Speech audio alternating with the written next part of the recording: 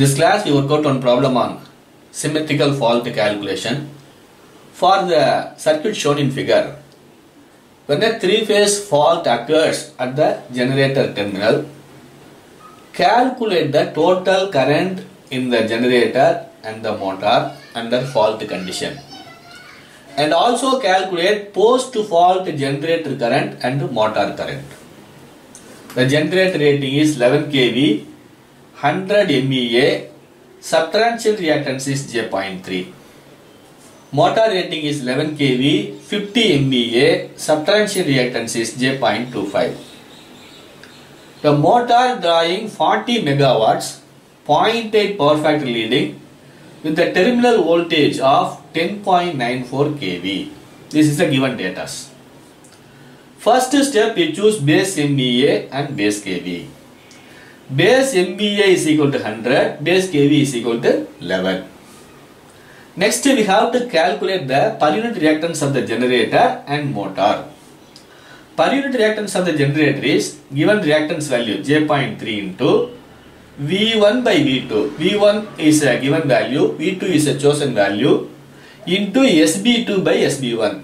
SB2 is a chosen value, SB1 is a given value. J.3 into 11 by 11 the whole square into 100 by 100, that is equal to J.3. Similarly, motor reactance, per unit reactance is J.25 into 11 by 11 the whole square into 100 by 50, that is equal to J.5. The line reactance is J.05 on 100 MVA base given. Next, we have to draw the reactance diagram, that is step 2. This is the generator reactance J.3, this is a motor reactance J.5, this is the line reactance J.05.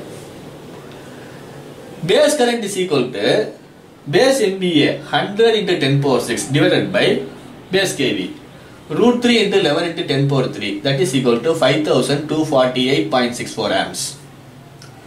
Load current is equal to 40 megawatts is given, 40 into 10 power 6 divided by root 3 into the voltage is given 10.94 into 10 power 3, power factor is given 0.8, that is equal to 2638.71 amps. Now we can calculate per unit motor current, that is actual value by base value.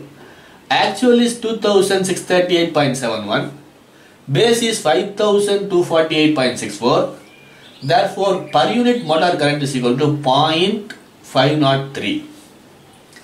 So per unit motor current IM is equal to 0.503, power factor is leading, so cos theta is equal to 0.8, theta is equal to cos inverse of 0.8, 36.87 degrees.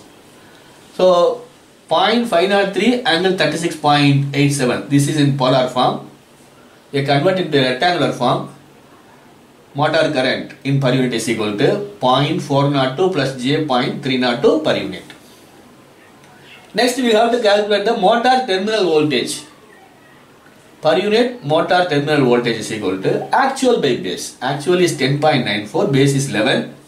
Motor terminal voltage is 0.995 per unit. Step 3, we have to calculate the generator terminal voltage.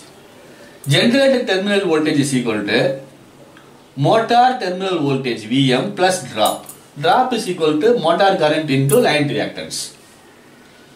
So motor terminal voltage is 0.995 per unit plus motor current is 0.404 plus J.302. Line reactance is J.05.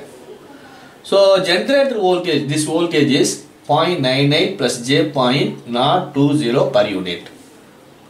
So this voltage is the Thevenin's voltage.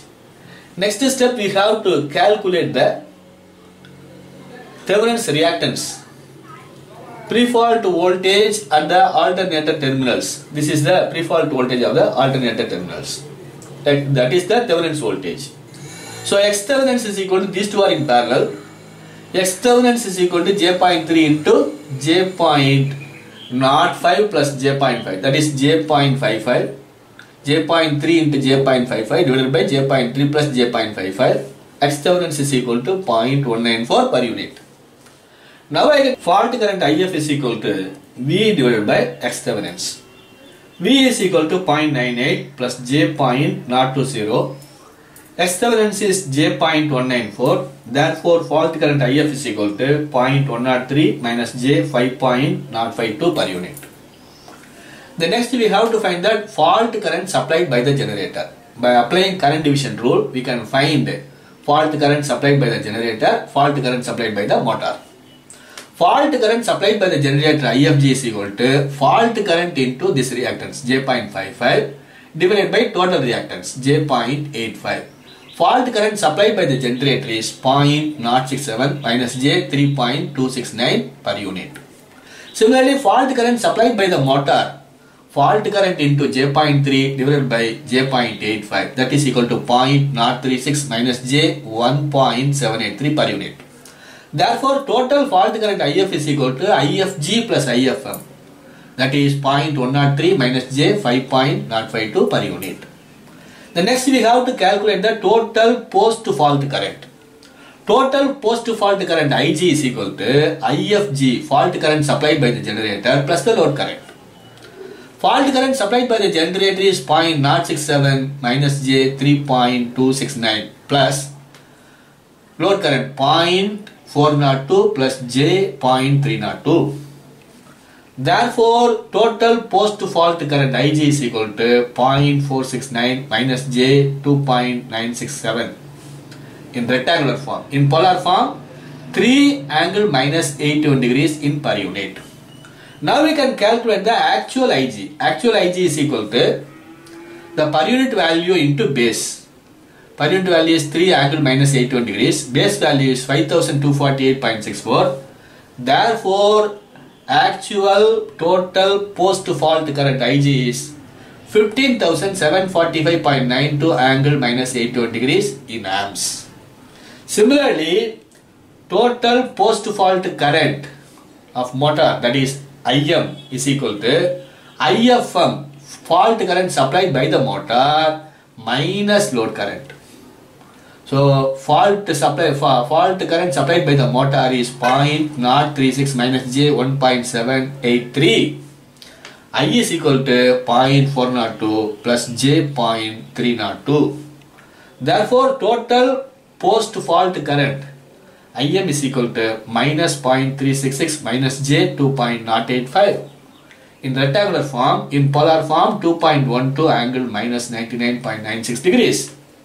Now we can calculate the actual IM. Actual IM is equal to per unit value into base. Per unit value is 2.12 angle minus 99.96 degrees. Base is 5248.64.